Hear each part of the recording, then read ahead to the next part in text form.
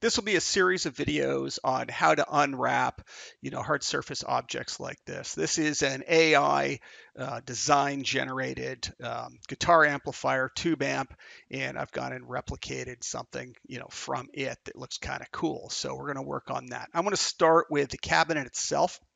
These are generally made out of plywood or pressboard and then covered in then some sort of vinyl or material to make them look cool, or just to be able to protect the outside. Obviously they're wrapped, and then we need to be able to wrap this. Now, something to note: whenever I get models, especially from others, or if you happen to download them, there's always errors and problems with them, and they really need to be cleaned up. Now, I generated this, and I've actually left some errors in here in my haste, and we're going to clean those things up. I'm just going to isolate with Alt Q and check it and inspect it before we actually go ahead. And right off the bat, you can see there's some problems. This front edge has been chamfered, but this edge and these edges have not.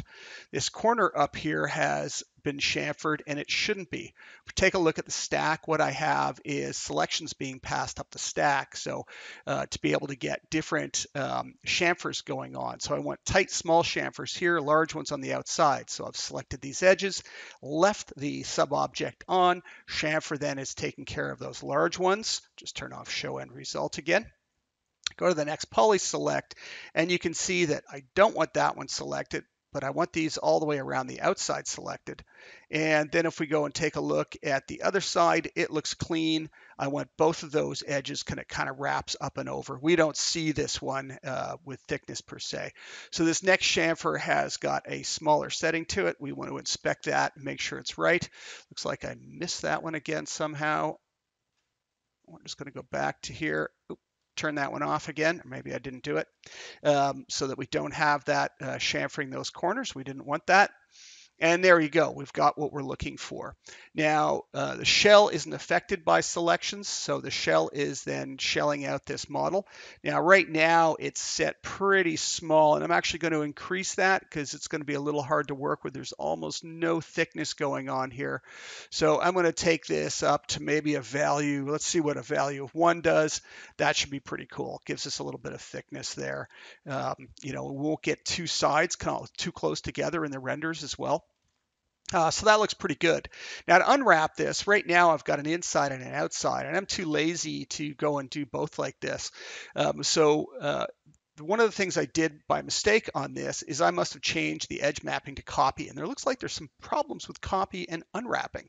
So I'm going to go back to turn on interpolate. So I'm going to go back to interpolate this. Now, what do the UVs currently look like on here?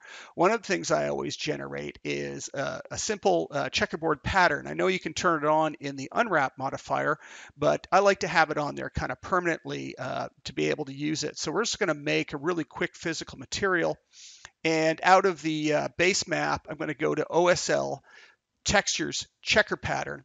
And then I just make my own quick checker pattern out of this. I prefer it being a little bit of a grayscale in there, and I like the checker pattern pretty small, 0.01 for instance. And I'm just going to select a shader here and press A to apply it so that we can see that. Now you'll also notice it's overly shiny, so let's get the roughness up to a value of 1, and you'll see that we've got stretching checker patterns and whatnot. It's not very well unwrapped for us.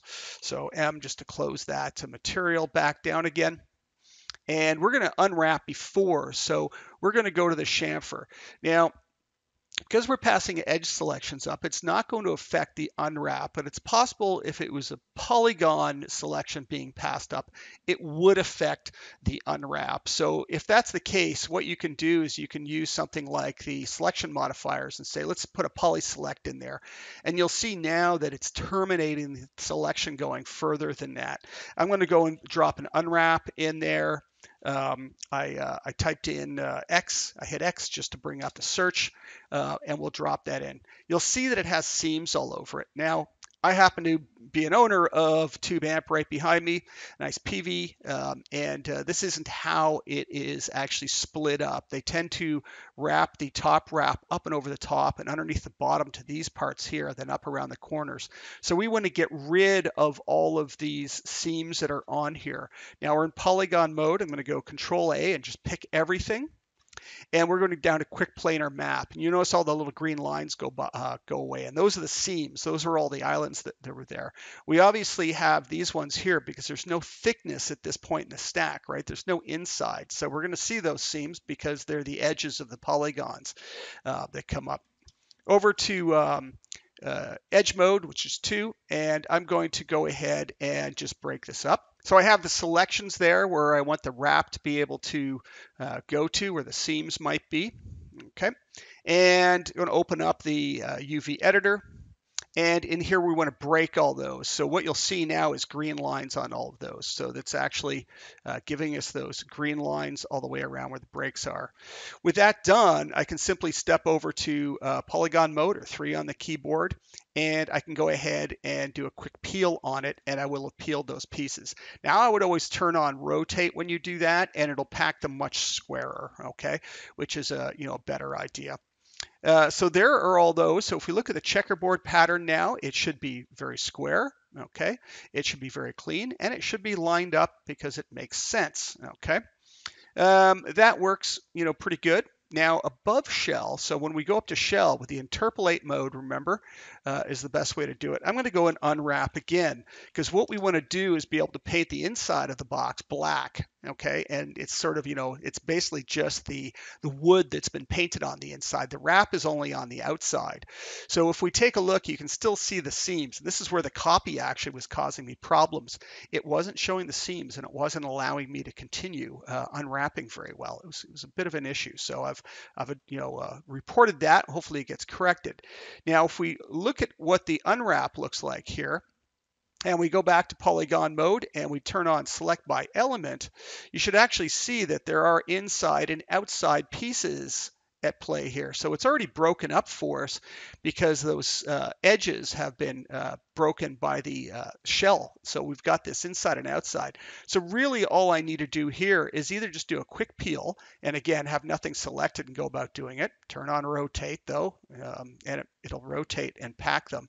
And then it'll pack them into place, and we'll have the the pieces all identified and broken down into nice square pieces. Now we've got a lot of room left over. There's lots of chunks and bits and pieces, and there are other elements in this cabinet. If I go Alt Q again and show it, there's a lot of other pieces I could probably fit into other areas here and be able to use up the pixels. We don't want to waste pixels in our texture maps. They would have to load into memory, yet they're never going to be seen in areas like this. So why not try and pack other elements in? So we'll do that next as we break down some other pieces.